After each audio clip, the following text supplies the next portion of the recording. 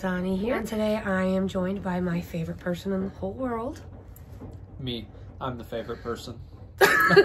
Today he is joining me because this video is right up his alley. Oh, and by the way, before I get too far, he is in head-to-toe historic Viking garb. He's actually about to go film his own video, so I'm gonna put a picture of this right here if you want to see the whole historic set, and I will have that linked below for you if you're looking for something like that.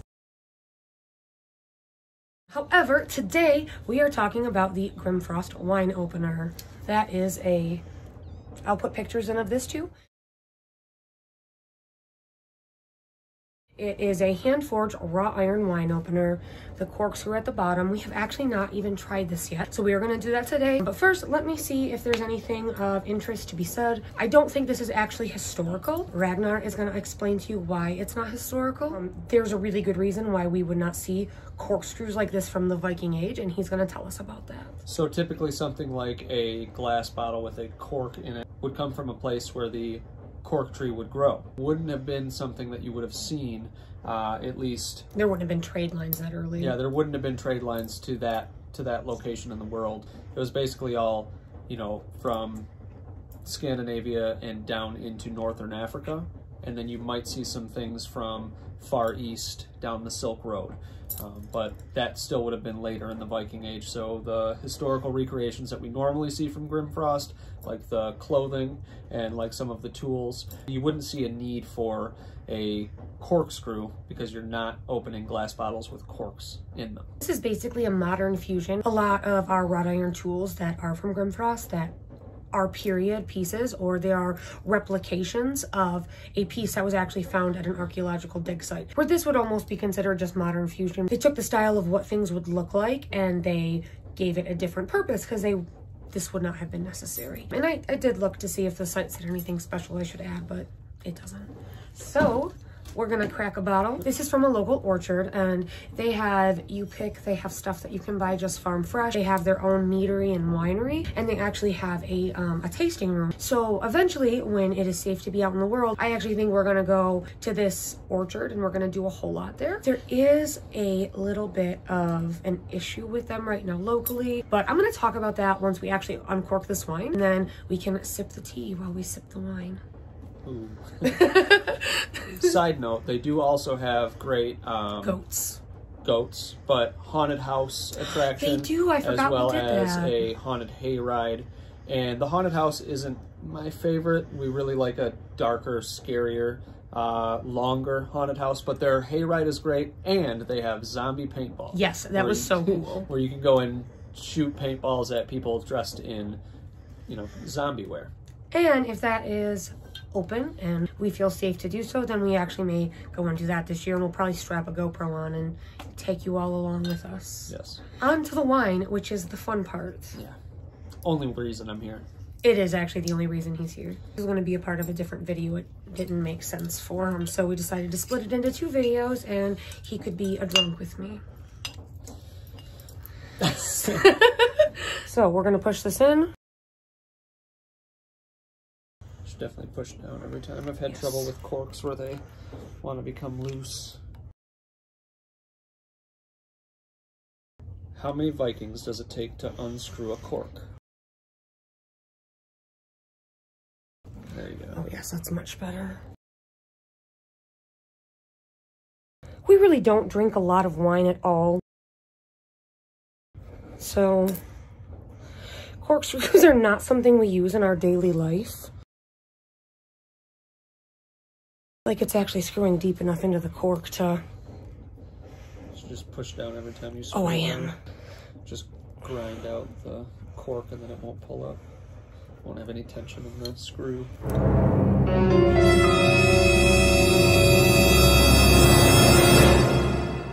Well, we fucked up. The cork is in the wine. And this is not the fault of the bottle opener because we don't drink a lot of wine, and we do this every single time we open a bottle of wine. The cork ends up in it. We figured this could be a learning experience, and we'll teach you what to do when your cork ends up in the wine. Could I have a wine glass? Normally we use a wire strainer, but I can't find it. I think ours might have got ruined. So this is a nut milk bag. I think I got 2 of these on Amazon for like $5. They're actually, much as it sounds, this is for making nuts out of things like almond and cashew, which if you want to see see a video on that, please let me know. So I'm taking this bag, I am putting the tip of it into this wine glass. I'm gonna be honest, I don't know that cork will kill you if you drink it, but not gonna digest it. I'd rather, no, it will just come out whole. I'd rather not. If you saw what I was doing there, I just put the tip in. We're gonna pull it all the way down and then just make it so that if you can see inside, probably not. Oh, there we go. The inner corner is probably just a couple inches into the glass. If you have that corner all the way down, it'll stay absorbing wine, and we want the wine to pour through this. I'll also probably stain it, but I don't really care. So if you have a piece of cloth or muslin or anything that you don't want stained, don't pour red wine through it. And then you're just gonna pour very slowly. Well, the cork is stuck there. Oh. Now it is. So sometimes it can be a little bit hard to get the cork out of it. I just put something kind of long and pointy in there so that the cork, it's probably a glass, so that the cork would fall into the bottle, and now you can kind of see it's floating, and then it's going to be easy to pour stuff out of it. And truthfully, if the cork's not super damaged, you're probably not going to strain a whole lot out, but if you don't want to be eating cork. Seems legit. Right. Probably good. Do you want to get a towel there? I'm gonna get a bowl, actually. I'm gonna put it in a bowl. Elledani Dracana has me trapped here hostage. I've been here for 28 days. I don't know my real name anymore. What? What did you do? I didn't do anything. Why'd you say shush? I'm talking to myself. I was just looking at myself in the mirror and I was like, shh.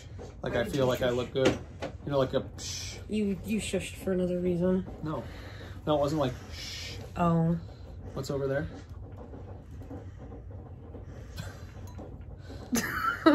You'll see. You can edit it out if you'd like to.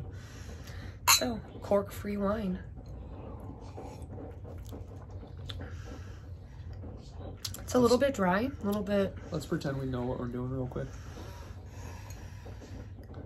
So we have never, I mean, we like wine a little bit.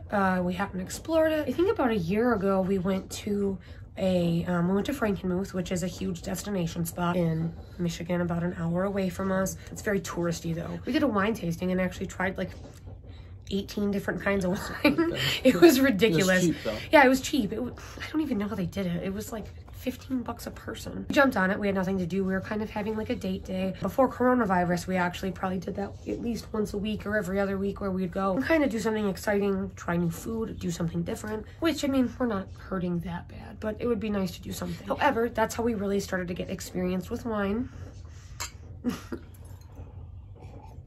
This is very dry with tart, fruity flavors that I think are still really good. I used to hate dry wine, and that kind of changed it for me. If you fuck up and destroy your cork, you also have to drink the whole bottle. Those are the rules. Those are the rules. However, everybody says, oh my God, a bottle of wine? A bottle of wine is only 4 glasses. When I waited tables, I can't tell you how many times I would get like ladies' luncheons in that I tried to sell them a bottle and they got mad and wanted to buy it by the glass. All the time. So literally, they would pay it by the glass and drink like 15 glasses between 4 people instead of just buying a few bottles, and literally probably ended up paying a whole lot more. 4 glasses in a bottle of wine. That's it, unless it's a liter bottle or something like that. I guess I don't even know if wine comes like that. That's how little I drink wine. I don't know if it comes outside of the normal bottle size. That would be my kind of bottle of wine though. A bigger bottle. Sure. So let's talk about Blake's a little bit.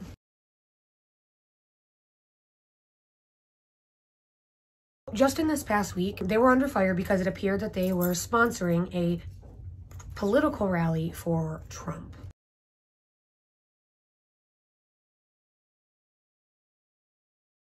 Tons of people were posting about canceling them. However, they did put a statement out. I think I have screenshots of this, so I'm gonna put this statement right here so you can actually pause and read it in full if you want to. They essentially, I think it was Do you know who the woman's name was? Lisa McLean. Oh, you know better than I do. Lisa McLean. She is a politician of some sort. I'm actually not even familiar with who she is. Do you know? No, she's running for something here in Michigan. Yes, she's running for something here in Michigan. Blake's will allow political candidates to still host private functions and private gatherings. So Lisa McLean, who is running for some kind of office in Michigan that I don't remember, she had rented a room for a small private gathering, what Blake's thought. And they will allow any political party to host private gatherings, but they, as a company, do not take sides politically. As a business, I think it's the smartest thing you can do. So politics, religion, when it comes to business, none of that matters. When you're trying to make money and you want to be a community establishment, you have to appeal to everybody. And I'm sorry, but green does not have religion. Green does not have, well,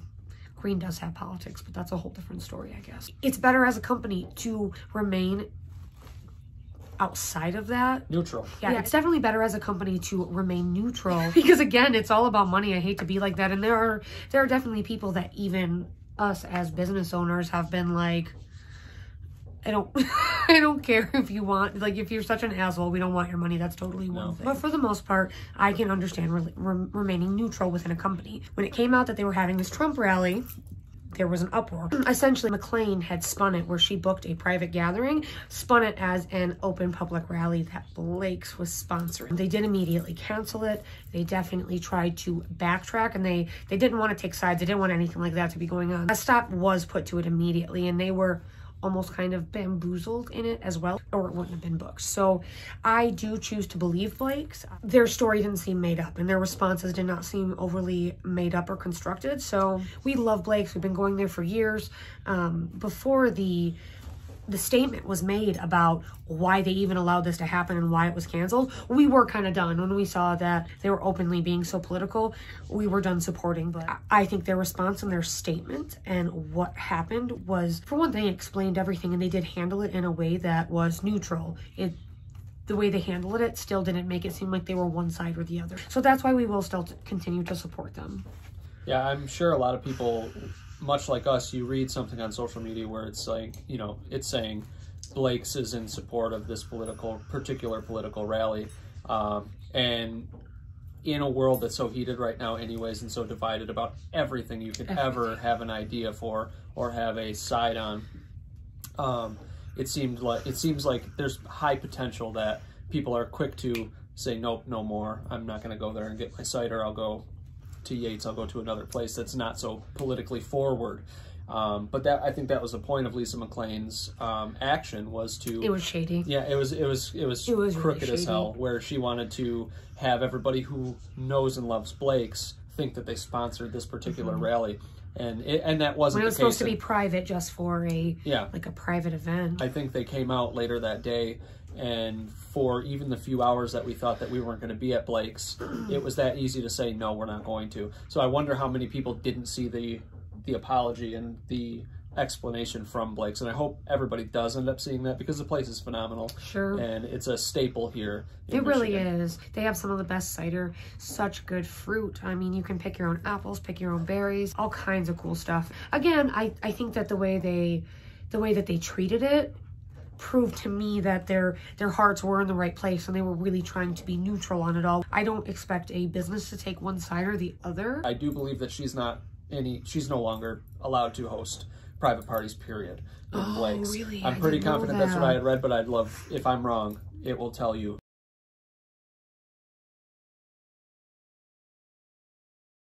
Cancel culture is so prominent right now. I do definitely understand boycotting businesses that do things that aren't right, that are morally questionable. I am behind all that, and I'm the exact same way. Even poor customer service, just bad business ethics, is a reason enough for me to stop supporting a company. However, I also think it's really important to hear both sides. I think it's really important to, I mean, even if a company is terrible 1 year, 5 years later, they could be very different and worth supporting and worth putting your money into. So I personally just think that canceling people that are super fucked up is totally understandable. We do need to hear out both sides before we are so quick to jump to conclusions, possibly ruin, I think 50 some years of a family business. Right.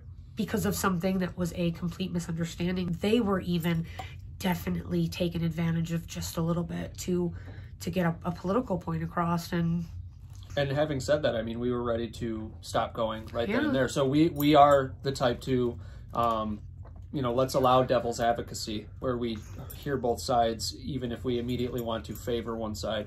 And there were a few hours there where we thought we weren't going to go again. And because there was nothing being put out. And then within a few hours, we saw the statement that they were releasing.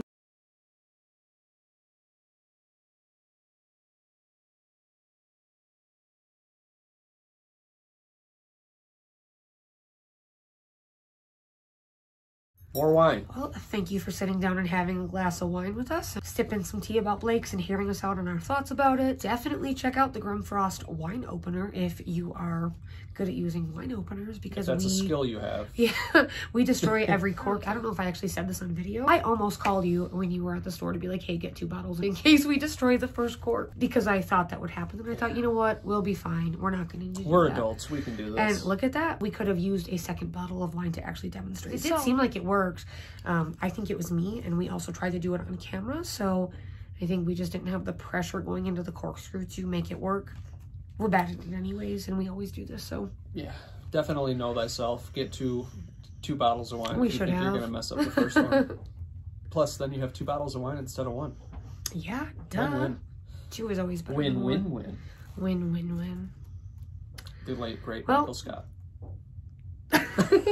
Say thank you guys, and thank you, Elledani, for having me inside the Dragon's Den. It's hot in here. How could it not be? Look at her. Oh, Ragnar. Thank you for coming on. Yeah, absolutely. You're welcome anytime you want. Specifically makeup videos I'd like to see you in. Yeah. Which, we might see those really soon, to be honest with you guys. Videos, yeah. Oh yeah, you look pretty. Yeah. His natural eyelashes actually really piss me off because they're so full and nice, and I have nothing. If you watch my videos, you've totally heard me bitch about eyelashes. This guy's eyelashes are so full and long and pretty. Yeah, she makes me pluck them out so that I'm not so pretty. Anyway. I have offered to give up my eyelashes. You don't want to do that. No. Anyways, thank you guys so much for watching, having a glass of wine with us. Definitely make sure you like and subscribe. Hit that bell if you want to make sure you don't miss a thing, and I will see you next time. Check out my channel. And check out his channel, Ragnar. I'm going to link that. That should pop up any minute. Hold on, we gotta do. Oh, you need here. Oh yeah, I'm pretending. I've been pretending. Just so you can do a cheers at the end with me. All right, let me give a little excerpt. Just in this past week. Oh my god, I bit my tongue. Do you need a Band-Aid? Mm-hmm. I'm waiting. For a Band-Aid? Mm-hmm. And my tongue's out. He was they were under the impression that Lisa McLean was, we look at the camera. They were under the impression that it just looks like you're like Daisy. I'm sorry. I am. You know. I just need. It's what I do when you talk to somebody in real life. I just look over here and like the dog sniffing the ground. We'll be done in 5 minutes. It's not you guys, it's me.